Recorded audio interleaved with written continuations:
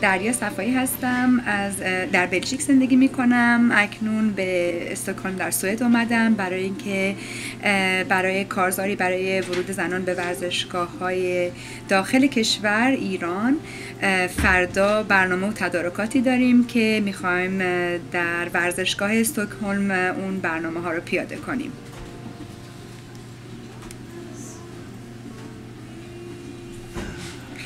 بله، با این بار با تعداد بسیار زیادی از تیشرت های Let Iranian Women Enter Their Stadiums حاضر خواهیم بود. در حقیقت این تیشرت ها به زبان انگلیسی تیشرت های سفیدی هستش که بروش با خط مشکی به زبان انگلیسی نوشته شده که بین سوئدی ها و ایرانی ها پخش خواهد شد و بنرهایی هستند که در خارج و داخل ورزشگاه به دفاع از ورود زنان ایرانی به ورزشگاه ها خواهیم برد و اینکه ما آزادانه میتونیم در کشورهای آزاد به ورزشگاه بریم، ما همیهنان خودمون رو، زنان ایرانی رو فراموش نمی کنیم و آنقدر با خودمون به ورزشگاه ها میبریم تا بالاخره اونها هم بتونن مثل ما داخل کشور به ورزشگاه های ایران برن.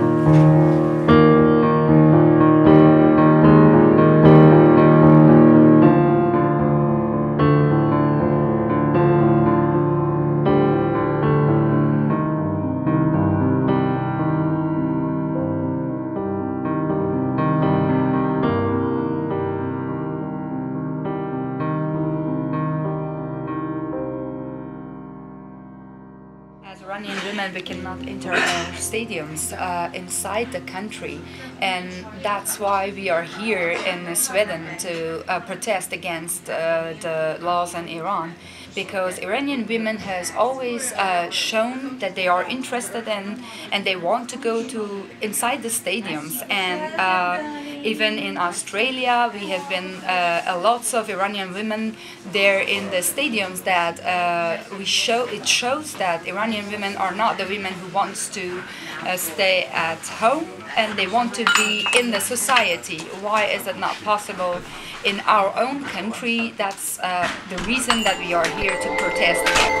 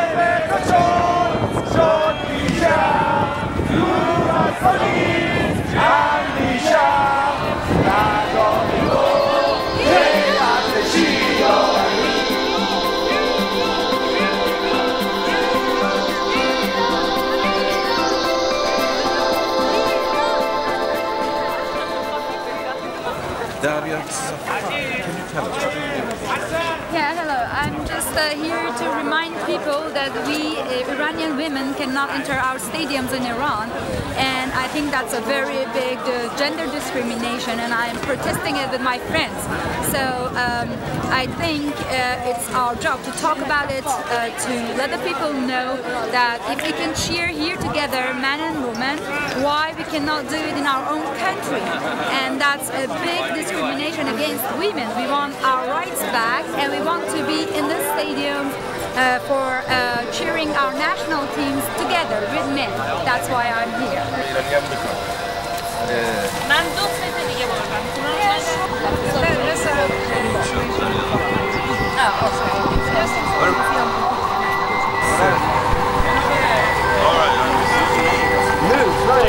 Många som ska och det är så många, det är ju 2000 kvinnor med här i gruppen. Väldigt många hittar inte så.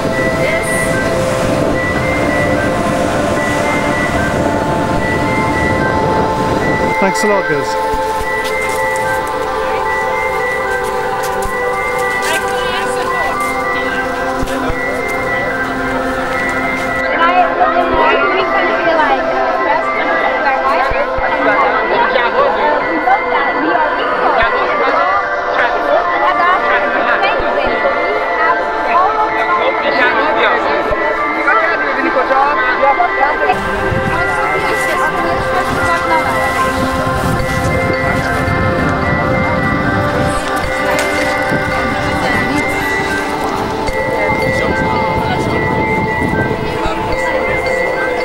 See, okay.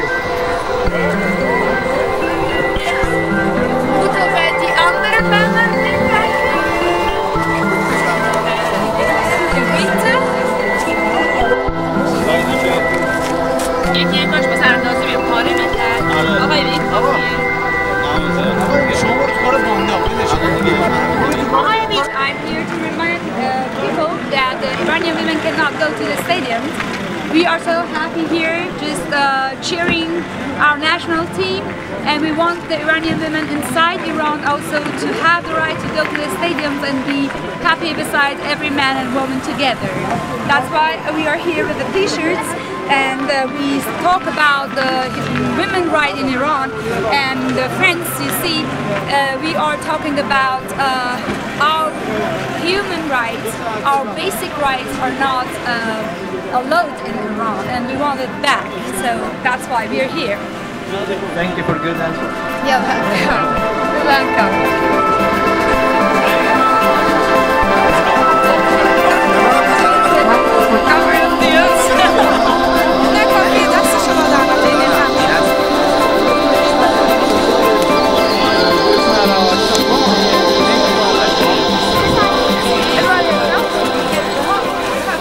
خب همونطوری که همتون میدونین زنان در ایران اجازه حضور در استادیوم‌های ورزشی رو ندارن. به هر حال این موضوع هم موافقانی داره هم مخالفانی داره. حتی میشه گفتش که یکی از دلایلی که ایران برای میزبانی جام ملت‌های آسیایی حال آینده انتخاب نشد این موضوع میتونه خیلی تاثیرگذار باشه توش، ولی خب به هر حال اگر اینکه مسئولین هم دقت نکنن و به هر حال رسیدگی نکنن به این موضوع، این روال همینطوری ادامه خواهد داشت. دقیقاً. خانم دریا صفایی، حالا کسی هستش که توی کشورهای مختلف به نسبت به منع عدم حضور خانم‌ها توی استادیوم‌های ورزشی ایران اعتراض کردن، فعالیت‌هایی کردن و به خاطر همین هم این روزا چهره شناخته شده بین ما ایرانی‌ها و غیر ایرانی‌ها هم حتی هستن. امروز قراره ایشون توی اسکایپ با ما مکالمه‌ای داشته باشن و راجع به این اعتراضاتشون و فعالیت‌هاشون برامون توضیح بدن. خانم صفایی سلام. امشب هم که بازی ایران و سوئد هستش، امشب برنامه‌ای دارین شما در استکهلم؟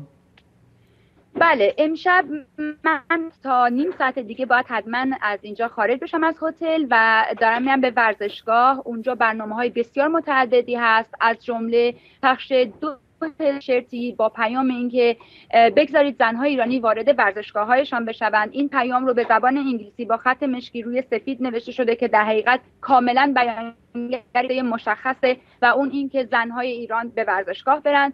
در بین سوئدی‌ها و ایرانی‌ها پخش خواهد شد. در این زمینه دختران جوان ایرانی و سوئدی خواهند کرد و با بنرها که بنرهای جدیدی هم در میانشون هست در ورزشگاه و با این تیشرت‌ها به صورت خیلی مسالمت‌آمیز خواسته خودمون رو بیان خواهیم کرد.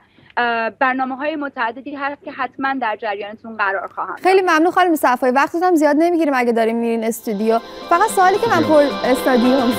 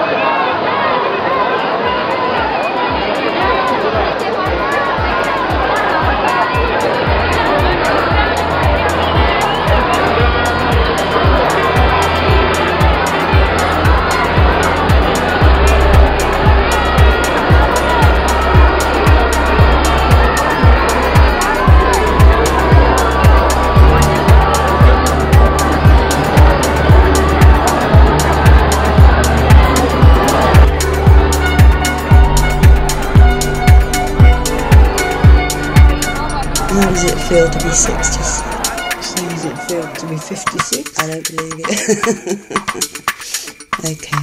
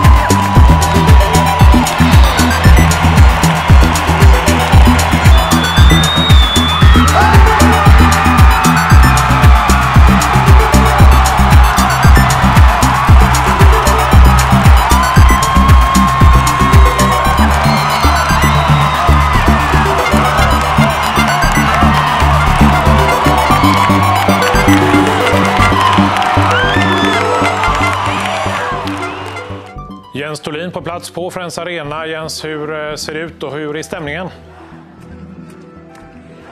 Ja, som ni hör här, det börjar bli riktigt tryck här på läktaren nu. Det är många som har väntat länge på att få se sitt landslag förstås. Men det har också varit mycket protester. Många här har med sig den iranska flaggan med lejonet och solen som är någon slags protest här mot Iran. Och jag har med mig Golpar Parvarde här. We cannot go to the stadiums. This is not the only problem that we have. The laws are very against women and this discrimination you see everywhere.